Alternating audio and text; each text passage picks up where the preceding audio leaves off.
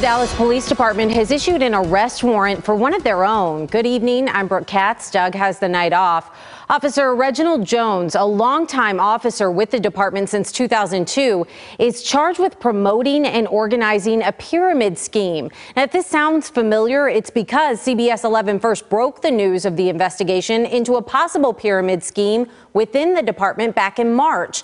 And he's not the only one under investigation. 12 more officers, including a Dallas police major, were referred to the Dallas County Grand Jury for possible charges. The Dallas Police Department says all of them are now on administrative leave.